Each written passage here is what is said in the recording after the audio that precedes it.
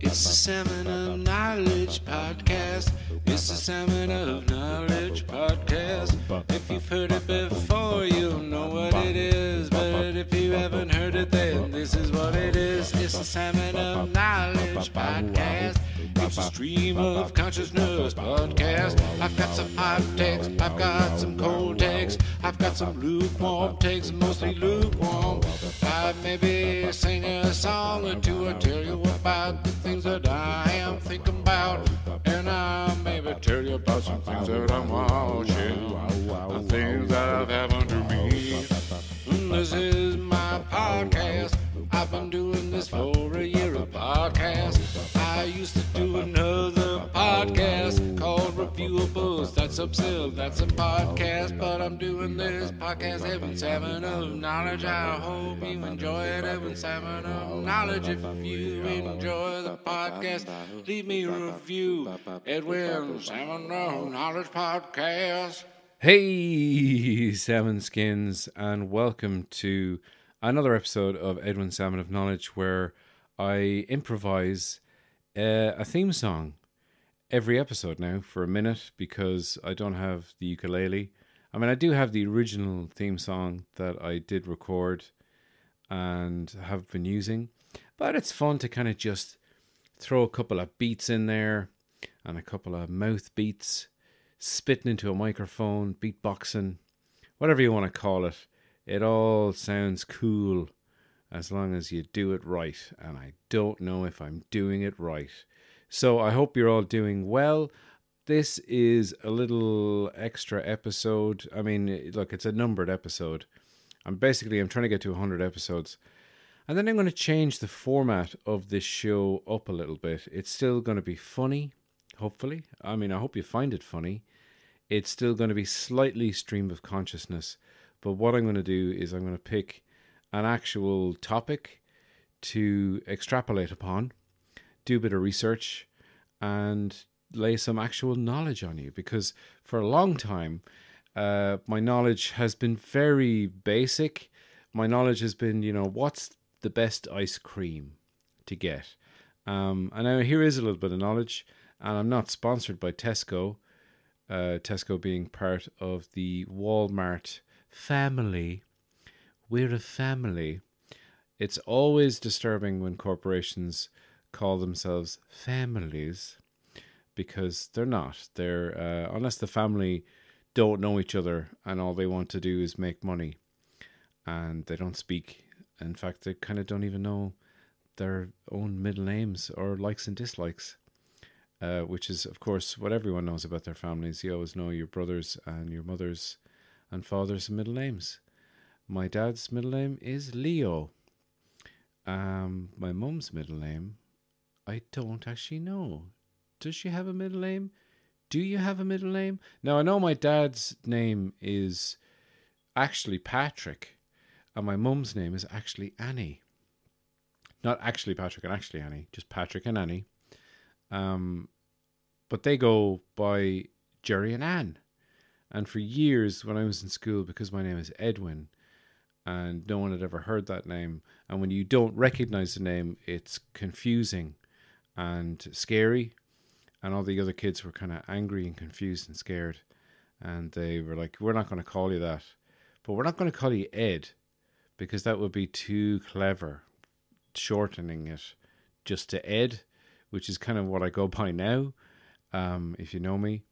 And if I'm being pretentious and the lead singer of Arcade Fire, I go by Win.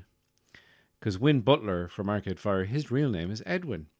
But he goes by Win instead of Ed because of pretension, I'm guessing.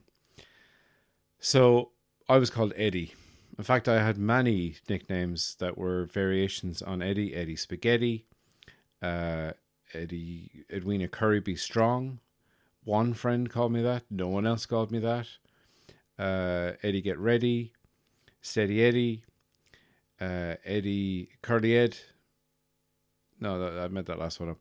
But yeah, Eddie I was called. And some people from my hometown in Burr County Offaly, I don't know if anyone in Burr County Offaly is listening to this, they still call me Eddie when I go home, which is occasionally. I'm actually going home next week to see my grandparents and get away from Moses, the dog, who is barking outside. Now, I've ordered batteries for his shock collar. Now, when I say shock collar, it sounds cruel and unusual punishment style, but it's not. It just gives him a mild shock. Like, have you ever grabbed an electric fence? I pretended to grab an electric fence today. Myself and Cara and Luke went to meet Cara's cousin and her husband and their child. I won't name names because I respect their privacy. And we walked around a place that I can't remember the name of. We were there before. It's got like a kind of a farm, and it has pigs and goats and sheep, and it has some Jersey cows, which are the most attractive cows you'll find, and they're all there with their big hanging udders, all veiny. But you get distracted from that because it's kind of disgusting. It kind of looks like it's going to explode. Like when you see some angry man and his vein starts throbbing in his head, like that meme of that guy on the computer. I don't know who he is or where he comes from. It's probably a whole backstory to that guy. But their eyelashes, these are like really sexy cows. Not sexy in the sense that you want to have sex with them, but like attractive cows. Like, you know, they obviously pick the most attractive cows. Like the laughing cow. You know that gorgeous cow who sells you cheese? She's very attractive. Just lovely eyelashes, lovely eyes. Kind of, you know, you don't think about the fact that they've got 4 stomachs, and they chew the cud, bring it up as sick, swallow it again, and work it through their various stomachs. We saw little pigs today, and lately, because I've been singing the Beatles to Luke, my little son Luke. If you want to see Luke, check out my Instagram. It's Edwin Salmon, my name of the podcast. But I've been singing mainly Paul McCartney songs because it's a weird thing. I think who your favorite Beatle is depends on your age, I think, and where you kind of are in life. Because when I was a teenager, I really was a big fan of John Lennon. But then as you get older and time keeps wandering on, you start to appreciate, like I was appreciating George Harrison a lot more. But now in my mid-40s, I appreciate Paul McCartney a little bit more. And I think because obviously John Lennon was murdered in... it makes it sound like it was a mystery that was never solved. He was shot and killed in New York in 1980 when he was only 40 years old, which is insane to think of now because I'm 4 years older than that. So he was kind of became a sort of a saint, I guess, in a lot of ways. Or as Paul McCartney put it in the Disney Plus show that is on Disney Plus, once again, not sponsored by Disney Plus. But it's a great show.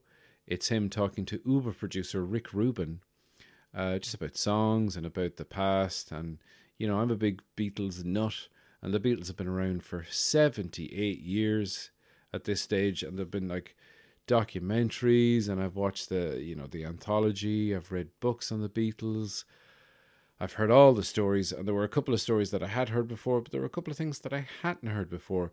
But also, it was just nice to see Rick Rubin, who obviously is a music producer and loves his music and is knowledgeable about music, ask him questions about, you know, what were they listening to on the radio, how did they record things, how did it work. There's one bit where he isolates, you know, they're at a mixing desk isolating tracks, you know, isolating the bass lines from these Beatles songs. And when you isolate the bass, and sometimes the bass and drums, the rhythm section, and it's like 2 separate songs. Like he brings up the rhythm section, you know, you've got the guitars, and then he brings up the bass and drums separately, and together it makes a song. But separately, you know, one sounds like it's like, what is that song? and then you bring up the rhythm and you go, oh, okay, it's something. Or it's, well, what's the one? And Your Bird Can Sing, which I'd never heard isolated. I'd never, like, sometimes you will listen to the bass line and you go, oh, that sounds pretty nice. That's really kind of, like I appreciate how innovative Paul McCartney was with his bass lines. And, but you don't really hear it in isolation. You can't when you're listening to it. But he was like, just listen to the bass.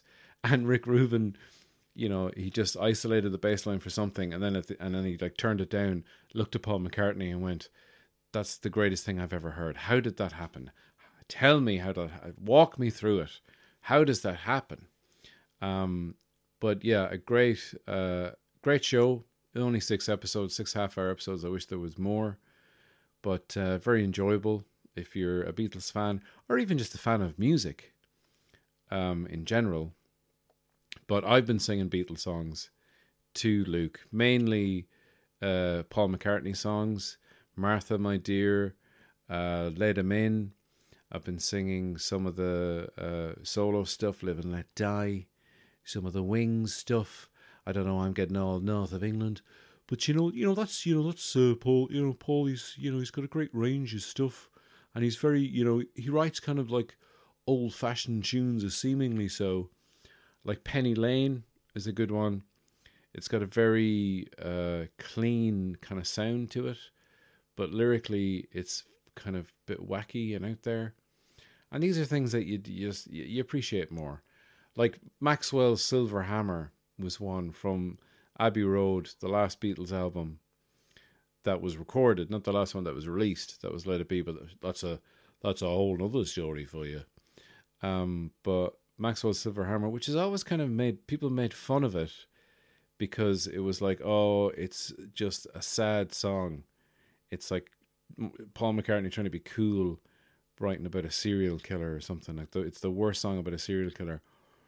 But like, I just love the tune of it, like, and he uses a synthesizer, and one of the very early synthesizers when it was like in a room by itself, like, like the old computers were big, and then they got small, but they were big, and now they're huge in popularity.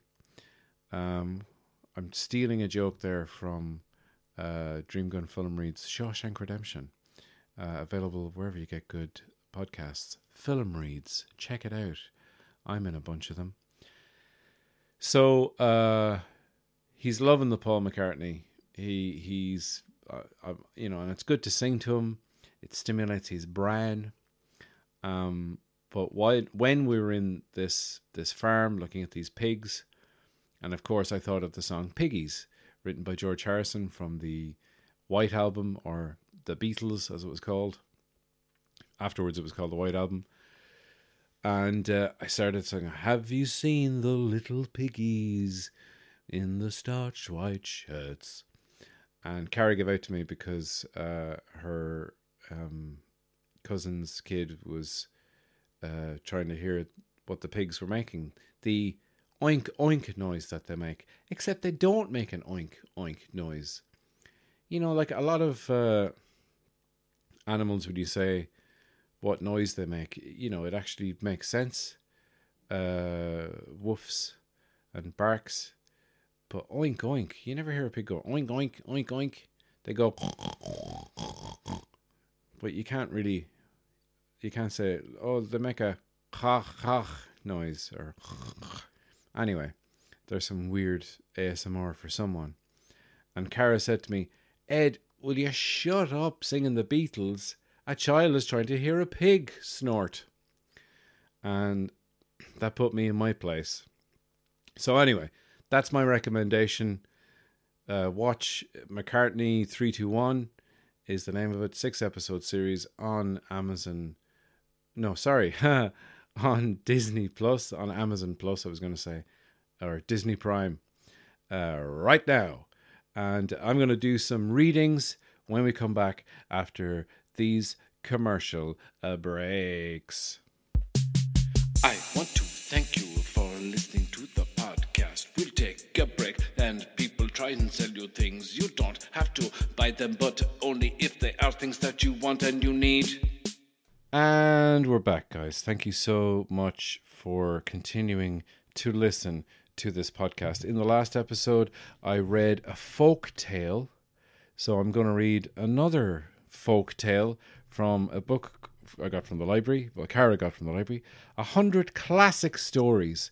Now, here's another classic story. It's called The Precious Stove. Remember that classic story? No, I don't either. But it's a classic. It's an Austrian folktale. See, I did a bit of research because in the last episode, episode 79, I read a story which was an old classic folktale called The Teeny Weeny Woman, the Itsy Bitsy Lady. And it was all about a teeny weeny woman who stole a bone from a graveyard, and then a ghost came to her house and demanded the bone back, and she was like, I was going to make soup from that bone, human soup. And she gave the bone back, and the ghost went back to the graveyard, and it was fine and cutesy and for kids because everything was itsy bitsy teeny weeny yellow cannibal bikini. So now The Precious Stove. And see, these are stories that were, never written down. They were just, handed down through generations, telling them the oral tradition of storytelling, which I completely respect. But it turns out a lot of these are just weird and scary stories. And I guess they're weird and scary. I mean, I did a little bit of research to try and find the origin of some of these, and there is no origin because they go back so long. So it's just to kind of warn kids about, don't rob bones from graveyards and make soup out of them, I guess. So anyway, here is another one of those stories for kids. So let's have some appropriate music. Thank you. And it's called The Precious Stove, an Austrian folktale. Here we go. Peter lived with his mother and father and his brothers and sisters in an old wooden cottage deep in the woods of Austria. Now, straight away, they're in trouble. Deep in the woods in Austria, nothing good ever happens there. They were very poor, and the cottage had hardly any furniture, and they might have been very cold in winter were it not for their most treasured possession, a stove. Simple Austrian woodland folk. This was no ordinary stove. It was made of white porcelain, and it was so tall the gold crown at the top almost scraped the ceiling. Its feet were carved like lions' feet. The talons painted gold. Talons? I don't think lions have talons. I think you're thinking of eagles there, whoever wrote this. Claws, I guess, is what you're thinking of. If we're talking about lions. But look, I'll go on.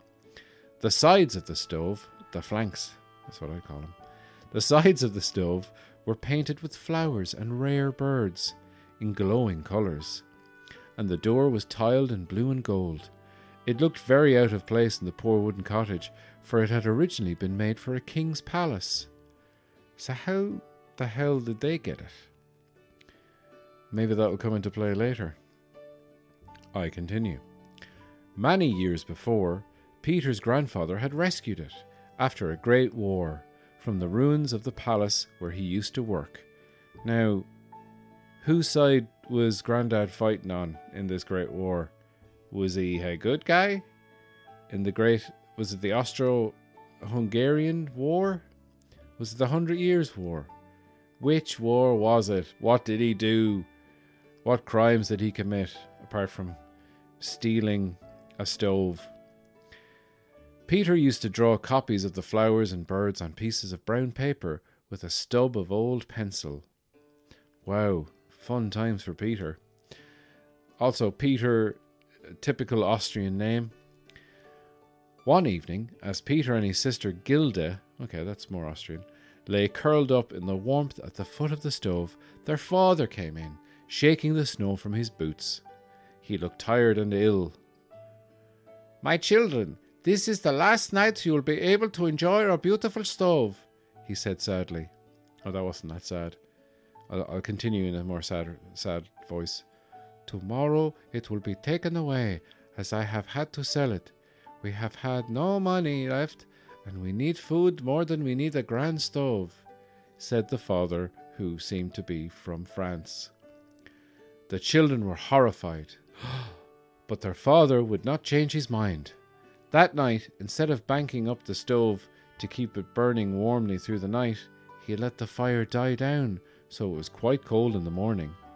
You'd think he'd give it one last go, seeing as he was selling it. You know, stupid move by the father. Maybe they didn't have any wood left.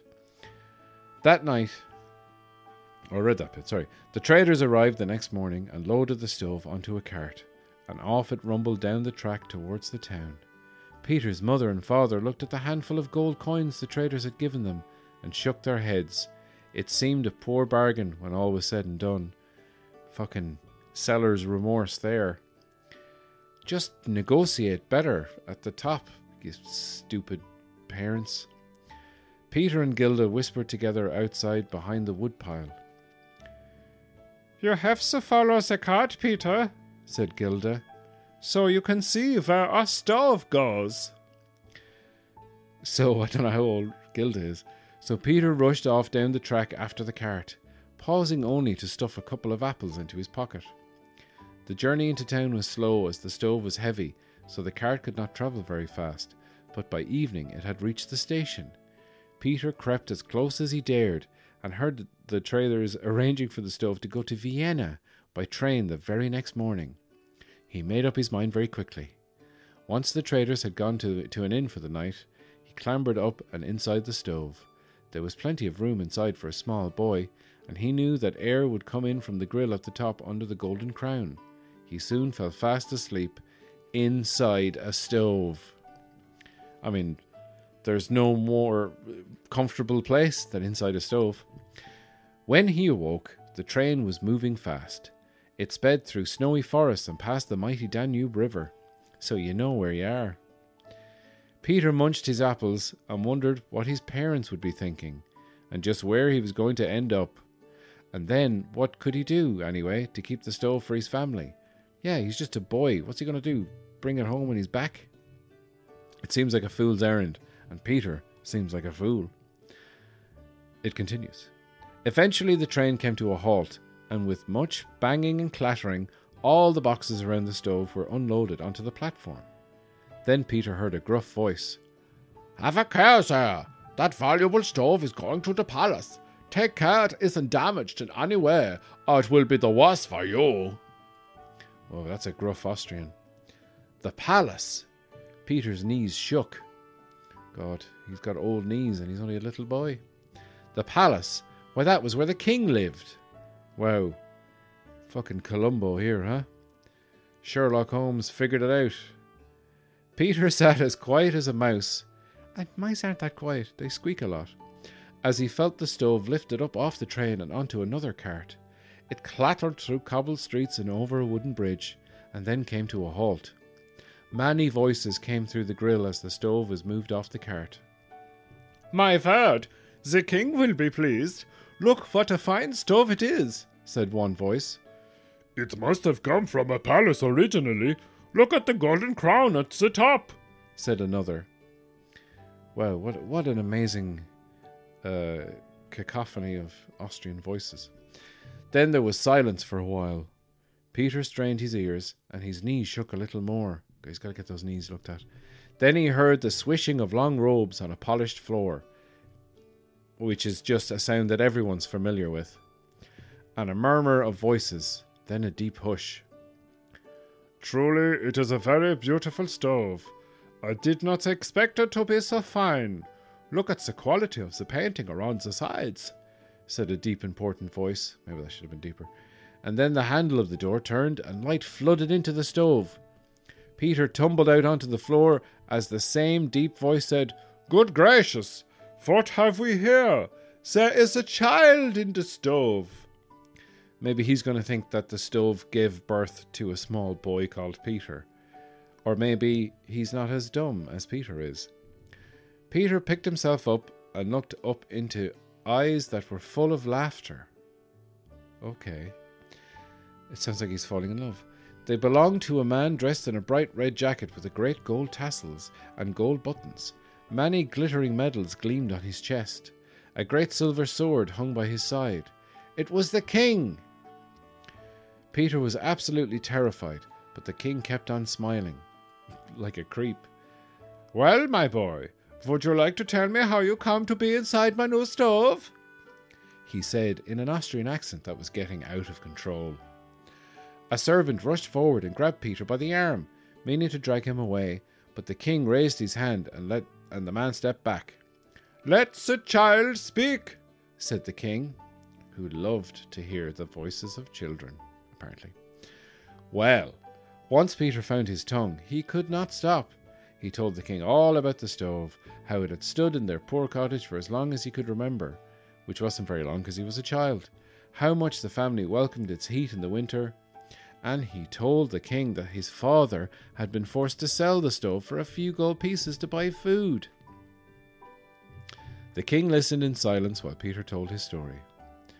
Peter, I am not going to give you back your stove, for it belongs here in the palace, but I will give your father several bags of gold, for it is a very valuable stove. And perhaps you would like to stay here and look after it for me, he asked. Peter was delighted. He obviously hates his family and doesn't want to return. But, I mean, if a king with laughing eyes and many medals and a big sword asks you if you want to hang around for a bit, you're going to be like, all right, fuck my family. Where were we? And he looked after the stove for the king from that day on. His family never wanted for food again, and every summer they would all come to stay at the palace to see Peter, and the stove, of course, who they loved more than Peter, it seems. When the king discovered how good Peter was at drawing, he sent him to art school, and he became a very fine artist. But when he was an old man, all his grandchildren wanted to hear was the story of how he came to Vienna inside a stove. The end. So the lesson there is, even if you become a very fine artist, whom the king himself has deemed you to be and sent you off to practice art, it doesn't matter, because you'll always be this dumb little boy who hid inside a stove all those years ago. So there you go. That is The Precious Stove, an Austrian folktale, which I guess is about how fucking important stoves are, I suppose. So, guys, before we go, I am going to briefly read from a book. It's my book. I have been writing a book. Yes, I have. I've been writing a book which is a sort of a memoir slash comedy book slash slasher. No, it's basically a book about my life, but also, I don't know if some of you may know this, some of you may not. About 7 or 8 years ago, I had, in 2013, how many years ago that is now, I don't know. I was diagnosed with bowel and liver cancer. And spoiler alert, I survived. But I've been writing a book, which you can read pretty much everything I've written so far. It's all up there on my Patreon. If you want to become a salmon skin and become a monthly subscriber. There's extra episodes up there as well, and other bits and pieces, little videos and stuff that I haven't released to the general population. So I was going to read, to finish up, read a little bit of my book, which I don't have a title for. Originally, because I did a stand-up show called Edwin Salmon vs. Cancer, and that is the working title of the book until it changes. So I'm going to read a little bit for you now, and I hope you enjoy it. So here we go. Here's my book. Chapter 1. It is the morning of the 20th of May, 1977. I am being born in Ballinasloe Hospital in Galway, and my mother is only slightly disappointed that I am not a girl. I have an older brother, and the perceived wisdom around children at the time was that the order goes boy, girl, boy, girl. It's not a major disappointment for my mother. Sure, she doesn't get to call me Leia or buy any nice girls' clothes for me, but at least there is a wardrobe of hand-me-downs all ready to go from the first child, my big brother Julian. My father, being naturally frugal, is pleased with this aspect of the birth. They would go on to have another boy, making me the middle boy in a trio of boys. I suppose I am the typical middle child, sort of ignored and quiet. All the major milestones have already been achieved by my older brother before me, so there is not really much to surprise my parents with, unless I am born with a tail or some form of telekinesis. My whole life is in front of me like a wheelbarrow, as the fella says. Being the middle child is like, in some ways, being the sequel to a much higher grossing original movie. More of the same, just slightly different.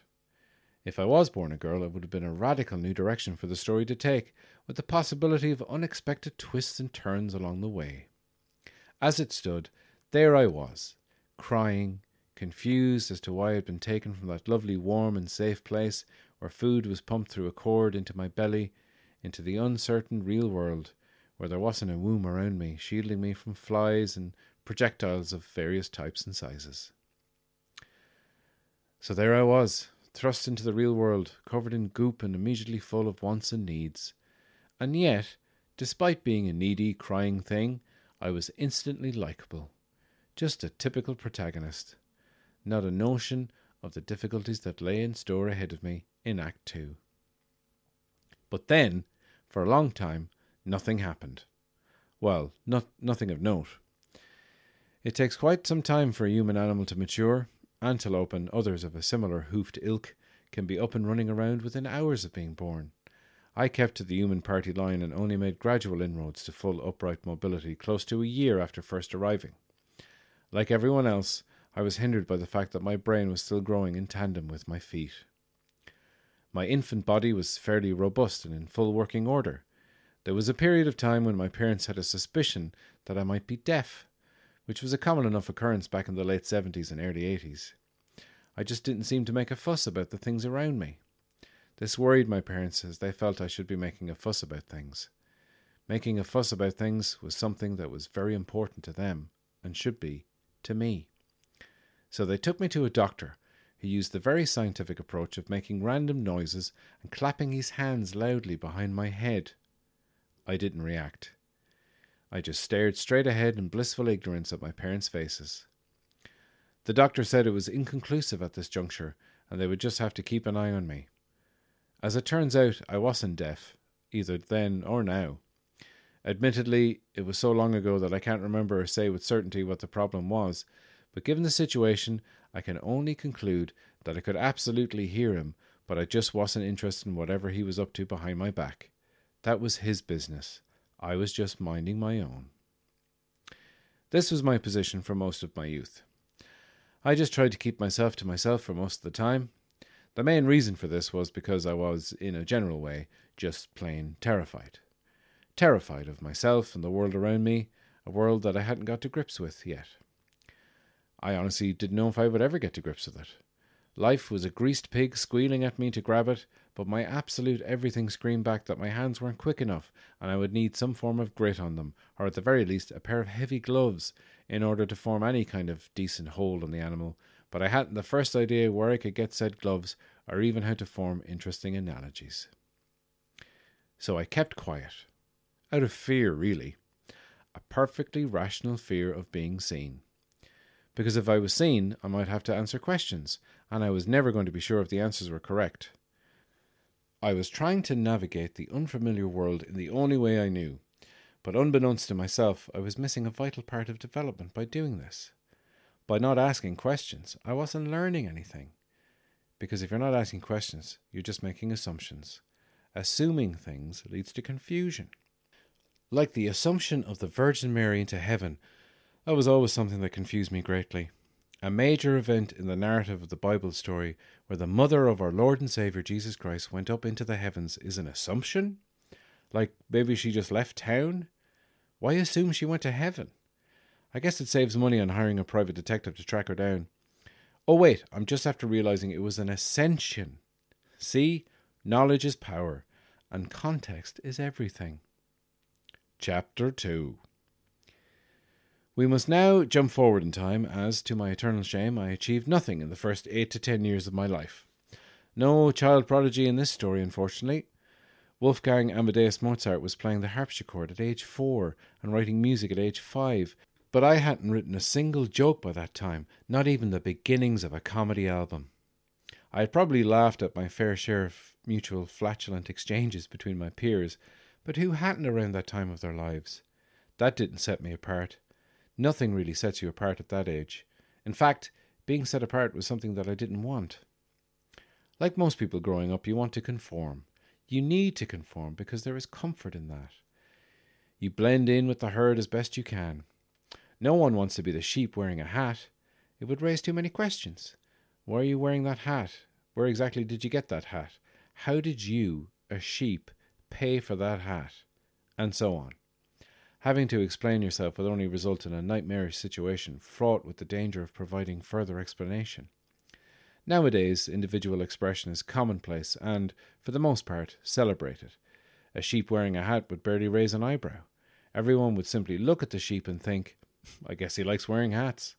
And that would be the end of it. And now I face the first bastion of mass conformity, the schoolhouse. A place where everyone would be dressed the same in identical jumpers and pants, usually grey or blue, nothing too stimulating, with pre-knotted ties with elastic bands in order to give you precious extra seconds when getting ready in the morning. These were the kind of clothes that were too big for you on purpose, so you would grow into them, and made from a space-age material that could survive a nuclear winter. It was always a gamble that a parent made when they bought you a school uniform that was extra roomy. A child would be sized up at the beginning of term, like a dog at Crufts, and a decision would be made to put them in a slightly larger uniform. Some kids would sprout up quickly like weeds, and spend a long school year in ill-fitting clothes that invaded the crotch in ways that should have been reserved for secondary school. Other kids would remain the same size, and end up looking more like a child wearing their father's clothes, which only served to accentuate their childishness. The reality of public schooling has always been something I could never get my head around. Having only been around my parents and my brothers for the majority of my young life, suddenly being thrown into the education system was quite the shock to the system. My nervous system, I mean, not the school system. I was never going to be the cool, confident kid that comes in and really shakes things up. Before school comes along, you are just another child. You are footloose and fancy-free, like Kevin Bacon in the film Footloose. You don't have to think about a structure for your day. There is no agenda. The discovery of an anthill can pretty much fill the whole day without you looking at your wristwatch, which you are not wearing because you don't have one, because you're a child. Time is almost endless in those early years. You are just living out your days. You are told when to go to bed, but you don't know when you're getting up in the morning or what's going to happen when you do wake up. But once you have a specific time to be up in order to be at a specific place, then that becomes your routine, the thing that your life now revolves around. It's like having a job, except you never had an interview and nobody's paying you any money. Going to school and navigating the social norms became a daily occurrence that would fill me with anxiety.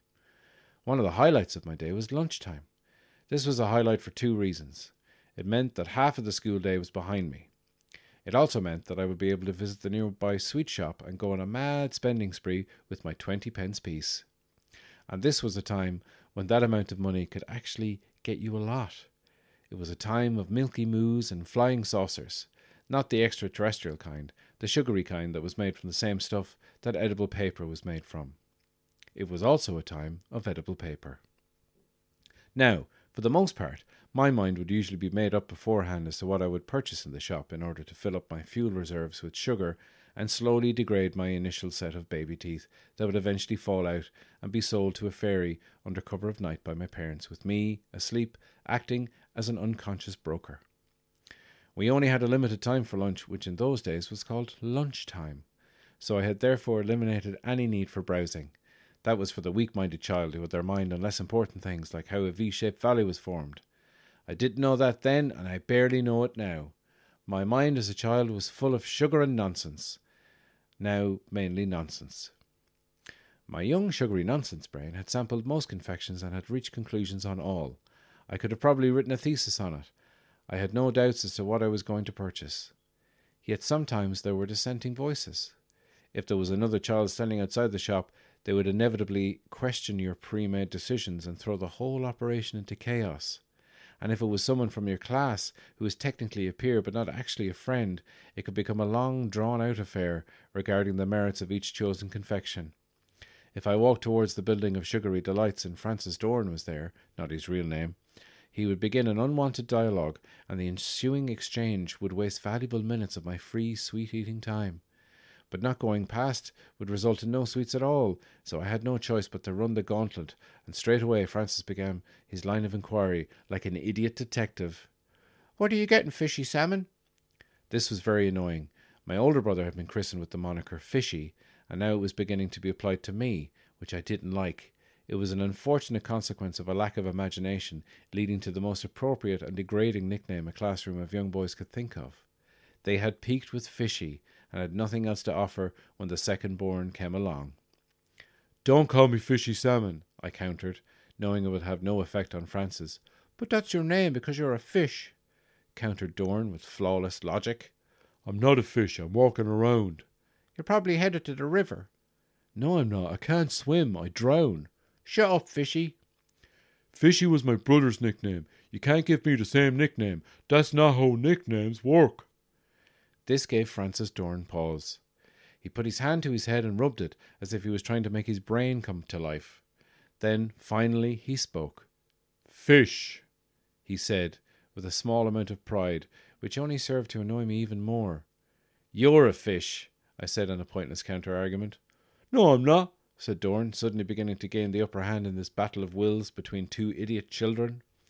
"I'm Snoring Dorn after I fell asleep, and Mr. Rafter hit me on the back of the head and said, 'Wake up, Snoring Dorn,' and everyone laughed." "Just let me spend my 20 pence and shut up," I pleaded with him. "What are you getting?" Dorn's eyes bulged along with his little pot belly. "I'm getting some strawberry shoelaces and a dolphin," I said with the determination of a boy who had his mind made up. Dorn shook his head softly. "No." "Yes, that's what I'm getting." "You should get edible paper and chocolate cigarettes." I couldn't believe these suggestions. Edible paper tastes as good as it sounds, and chocolate cigarettes were made of that terrible chalky chocolate you would find in pound shop advent calendars. There was no way I was going to subject my young taste buds to such depravity. "No, Dorn, I'm not getting them." "Why not?" "I don't like them." "But you can pretend you're reading the paper while smoking a cigarette." That was his sales pitch? To live out every 9-year-old's fantasy of being a 50-year-old man? "Why would I do that?" I asked him with the unfortunate knowledge that he would give me an answer. "Because you can." This was not a good enough reason for me to spend my father's hard-earned 20 pence. I wasn't willing to waste that money on something like chocolate cigarettes in order to pretend to be a smoker. I would do that with a regular pen or pencil while walking to school during the cold winter months, like every other child, sucking on the end of my inky pen and blowing cold air out like some cool boy. That would cost me nothing. "Look, I'm not getting edible paper because it tastes terrible," I said, trying to appeal to Dorn's sense of reason. "But you can write on it and then eat it." "Look, Dorn, you can do that if you like with your edible paper. I'm not getting any." "I didn't get any. I got strawberry shoelaces." "Then why are you asking me to get paper?" "So we can write on it and eat it." "That's what real paper's for." "Oh, you eat paper?" "Just eat your shoelaces, Dorn." So that is the end of the second chapter. And that is the first draft of my book. There's more chapters. There's 18 chapters. Most of them, I think like 15 or so, are available on my Patreon. But I hope you enjoyed it. I will be back soon. This is the end of this episode. Thank you for listening. I know I go off on tangents a lot. I did mention at the beginning that this podcast does not have a lot of knowledge. and I mentioned Tesco. I said I'm not sponsored by Tesco and ice cream, and I never completed that thought. But what it is if you like strawberry cornettos like I do, or even plain cornettos because they're in the deal as well, you can get 2 boxes of 6 cornettos each for €5 in Tesco. So that's 12 ice creams for €5, which is a great deal. Now, the ice creams are not as big, they're slightly smaller than what you'd get, but still, it's value for money. It's great value for money. There's a bit of knowledge for you guys. I will be back with another episode very soon. Thank you for listening to this episode. If you can give me a review, that would be wonderful. If you can't, that's fine. Thank you for listening. Have a good day, and I'll be in your ears very, very soon. Bye, bye, bye. See you later.